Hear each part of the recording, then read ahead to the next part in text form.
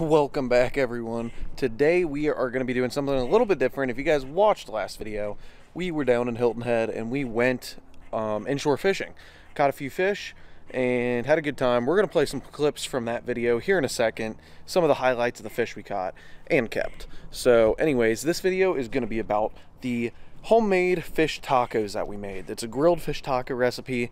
We were on vacation, so we kind of skipped a few steps of making homemade guac or homemade pico and stuff like that. So we kind of did it the cheap way. But anyways, this is the gist of how we did it. You guys can make these other things homemade by looking up how to make homemade pico or how to make homemade guac, however you guys want. But anyways, let's hop into today's video. Then I just turned around and it was like, yay! That's a bad fish. Looks like... Are those in season?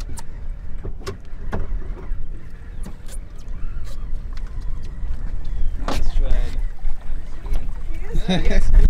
You know what, man? This best one. Oh, that's a nice one. Nice fish. That one. Oh, the redfish. Is that the shrimp? Yeah. Oh, that feels like a bigger fish.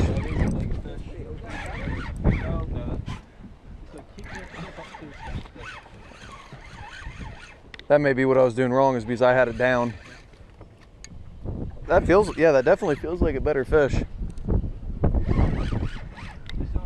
Do you really? No, I can't get both. They probably have each other's lines. You try. Wouldn't it be funny if we did have each other's lines? Look at the line.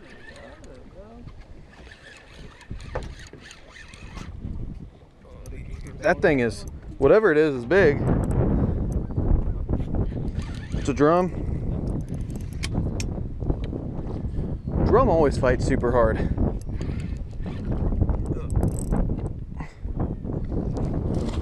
There we go. Huh.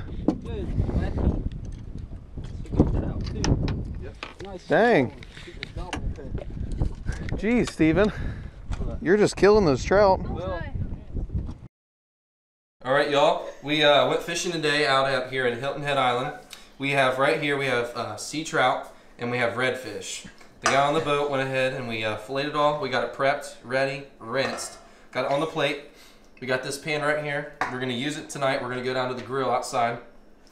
We are gonna put a little bit of this canola oil in the pan, just a little bit, because we're gonna try to make a homemade blackened fish, shall we say. We've never done it before, so we're just using Lowry's seasoned salt and pepper and salt. We have, we're gonna put a little bit of oil in here. We're gonna put the fish in here, season it, sear it on both sides in the oil, get it up just a temp, and then pull it off. So it shouldn't take off too long. Once we get it in here, we're gonna let it sit for a minute while we prep everything else. We gotta put, I won't lie, we went a little cheap today. Went and got the pre-done potatoes because, I mean, we're on vacation. Who likes to cook on vacation? I know nobody else here, right? We're going ahead and making cookies over here for dessert. Cake cookies, highly recommend them. But right here we got these herbed Province potatoes, $2.99, Kroger's, gotta get them. 5.5 minutes in the oven, and they're good to go. So you can't beat that. But when we get back in here, we'll talk some more on how we're gonna plate it up with our tortillas, pico, fresh avocado, some lemon juice, and some extra season. And also for Christian's girlfriend that you have seen multiple times, she don't do anything cool. So we got her a plain chicken breast that we're gonna put the most basic seasoning possible. And we're gonna char that baby up for her and pray that she likes it. So. All right, so we are heading down to the grill right now. You guys are going to see primarily Steven because he's the one that's a cook here at the local retirement home where we live. So he's cooking today. Yeah, you'll see how he is here soon.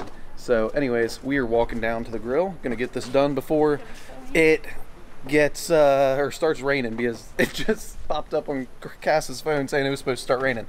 So let's get cooking. Alrighty, so we cleaned the grill, we got it prepped. We got Cass's chicken going because it's a pretty big chicken breast. We know that's gonna take the longest. We just put the pan on here, we're gonna let it get hot. We're gonna put some oil in there, just a little bit, not a lot. Just enough for, we don't want the fish submerged, because if we submerge it, it's almost gonna be deep fried, and we don't want that. We want it blackened, so we want it seared on both sides and give it the chance to only be side instead of all. So we're gonna get this in here, we're gonna let the oil get up to temp, and then we're gonna season the fish as soon as I get all this done.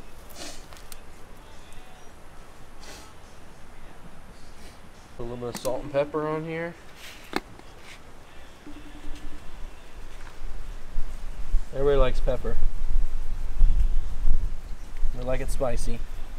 A little bit blew up in my eyeball. It's windy out here today, guys. Okay, salt's coming out. Put a little bit because that seasoning salt's going to be pretty strong. And then just a little bit. I'll do it this way so you guys can see. Just a little bit.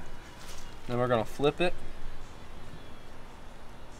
A little bit more Lowry. Can't go wrong with Lowry. Lowry's good on everything. A lot of pepper. A lot of pepper. That's what gives it that black look. Keep in mind this is a backyard's blackened fish with we got our red fish on the right side here and our sea bass over here that we fresh caught today. Highly recommend that. And, sea trout, not sea bass. Oh, sorry.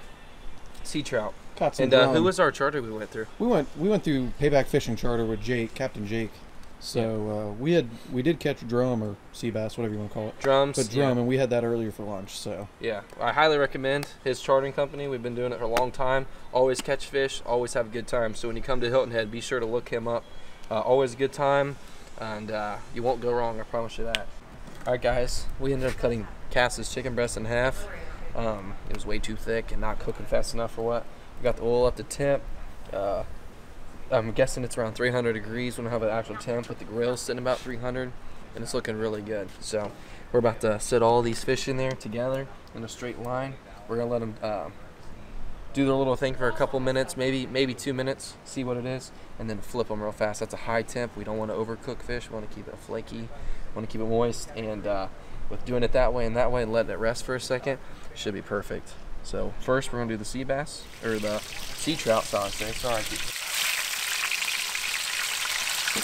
We're gonna do this one first, and then we'll do the other ones, because that's a lot of fish. That is.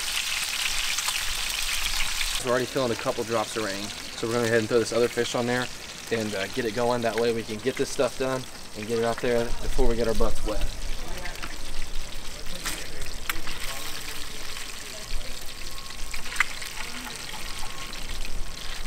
Perfect.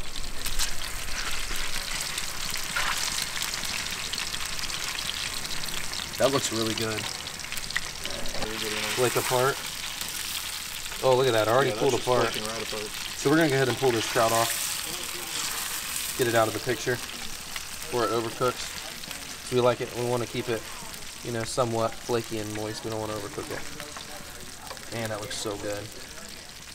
So good. Look at that. Already falling apart out in the grease. Oh, I'm so excited.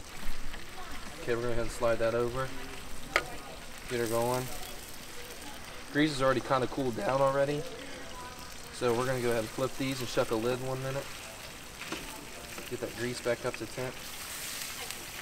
Keep in mind, guys, we're staying in a condo out here. So we're using what we got. So we're using a pancake flipper. Can't beat it. But it's working pretty good for what we need. Cass's fish are about done, or chicken's pretty much done. We're going to go ahead and shut that, give it a couple seconds, and pull it all off and get it ready to prep some tacos. It's not blackened what we want it, but it's definitely a fresh fish.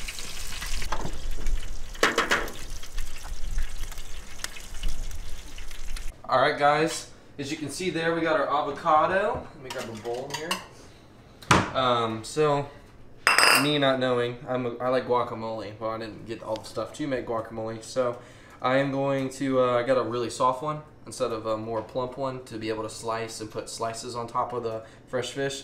So I got a little more pastier one, so I went ahead and cut it. I'm going to take a spoon, and I'm going to first take this big old seed out of here. Cass is enjoying her chicken behind us. I'm going to take a spoon. Keep in mind, I wash my hands. Hands are clean.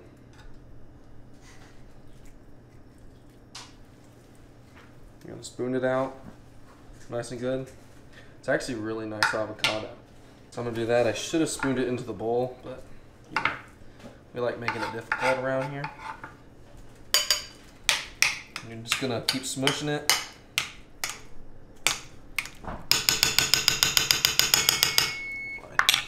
So I went ahead and cut the lemon. This lemon, we're going to put just a tiny squeeze on each taco when we get there.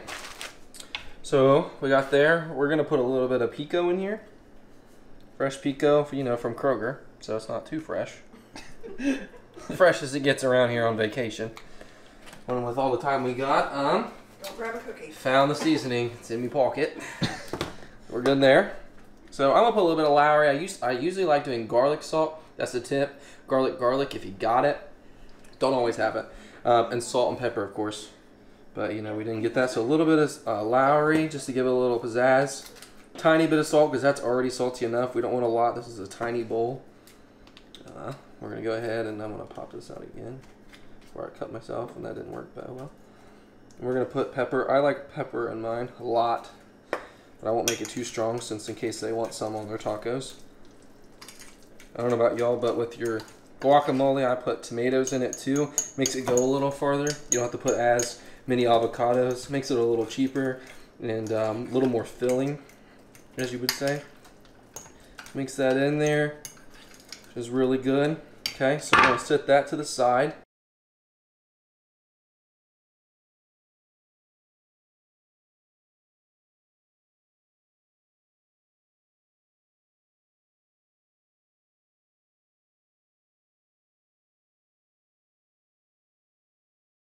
Keep in mind you smash it with a fork, not a spoon, in the heat of the moment.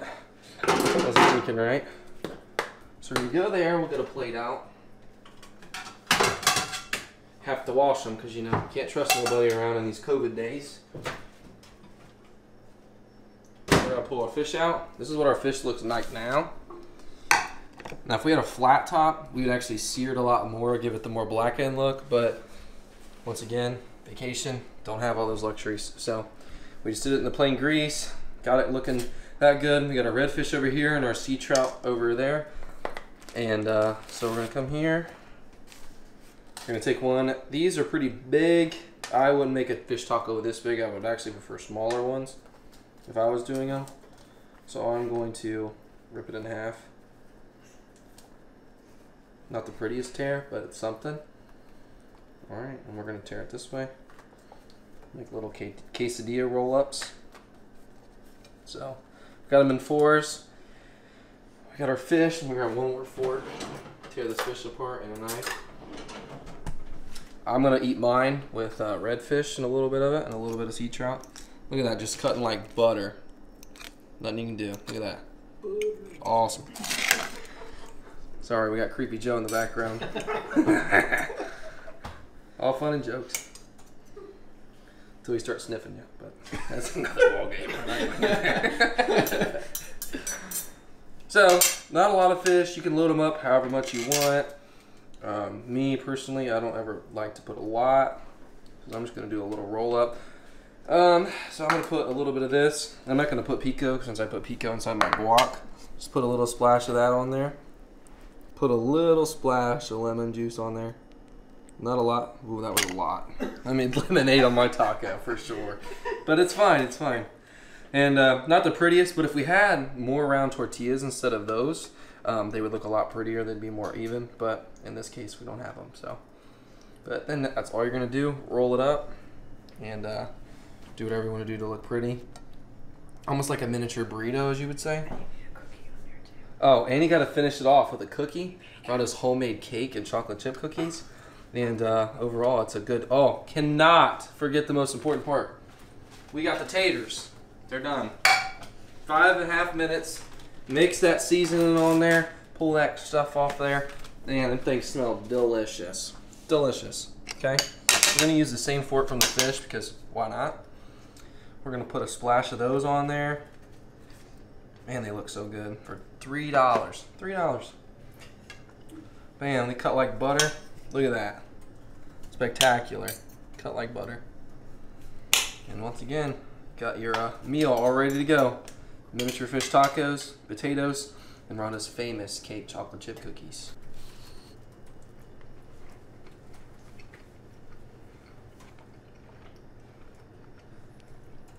I can eat that whole plate, first bro.